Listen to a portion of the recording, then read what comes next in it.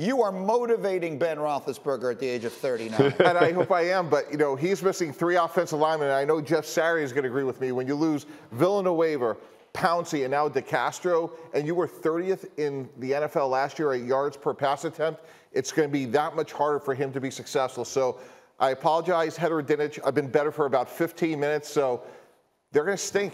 And then next year they're going to be worse because they're going to have 3 other quarterbacks in their division that are going to get better, and they don't have a quarterback in their future. And they are making a cardinal sin of they are paying a quarterback for what he's done, not what he's going to do. So all the respect in the world for Bill Cowher, but in my opinion, it's over for Ben Roethlisberger, and losing 3 offensive linemen makes it worse. What do you think, Jeff Saturday?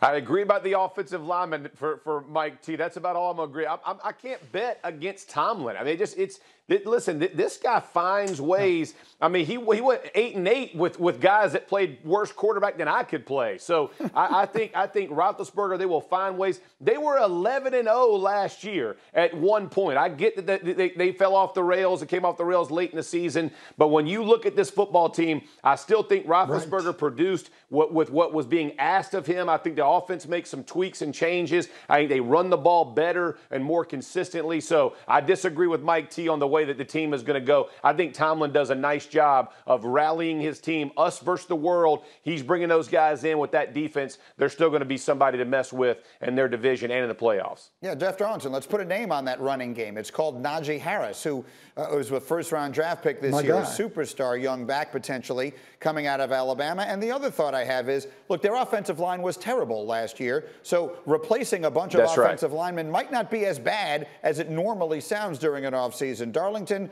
what is your sense of Pittsburgh this year? Yeah, you and I feel the same about Najee Harris, and I think that his impact can really loom largely over the potential success here. It's funny when you hear Jeff Saturday talk about when they started the season 11-0 last year, like, I never really trusted that 11-0 either, but now we're acting like they started 0-11. Like, the pendulum has swung so far with the Steelers. And I'm not saying I completely disagree with Tannenbaum. I understand some of the deficiencies here. It's just like, all of a sudden, I mean, what was it, November that they were still, like, had that undefeated record? Mm-hmm. And a month and a half later, the season's over, and we're acting like the Steelers are just awful. I'm not there yet. I can't get, maybe I'm just seeing smoke and mirrors. I just can't get there yet. But there's another big X factor, which is, look, they've done a great job for a long time. Mike Tomlin's a great coach. Those other 3 teams have struggled for a long time. Those other 3 teams have upwards trajectory. There's great young quarterbacks. Joe Burrow, if healthy. Lamar's been an MVP. A lot of people like Baker more than I do, but Cleveland's a really good team.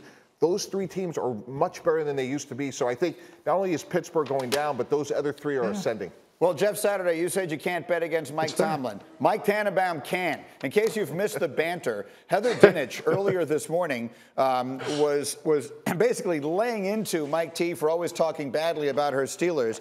So she tweeted this. So real Tannenbaum is barely giving my Steelers a chance to win. 6 games. 6? All right, Greeny, it's on. Yes. I'm saying at least 10. I promise I'll give Mike T my terrible towel to cry in when I win this bet. The wager is on. I like it. And if they win 7 games or more, I will buy Heather's terrible towel. I will put it on my backdrop, and she will donate the money to charity. So it is on. And maybe charity will raise some money for charity here. Which side of this wager are we on here, Jeff? Jeff Saturday, I'll start with you. They're going to win. Heather, can they win 10 games? Yes, sir. I'm going Heather's. Mike T's giving me 7. I'm definitely taking the over. I'll take that bet and some dinner. Let's do that. Let's do that, Mike T. I'm in for that. Maybe some pancakes? Absolutely. What do you think? This is one of those bets where, like head in my heart, like, I kind of want to agree with Mike T, but I absolutely cannot side with the devil here. Like, I'm with Heather on this thing, and I want to see her win, and I want to see that terrible towel in Boca Raton. Exactly right. I am much more interested. I'm more invested in seeing Heather win this bet than I am in seeing the Steelers win all those games. I'm fine either way. All right, that's well done.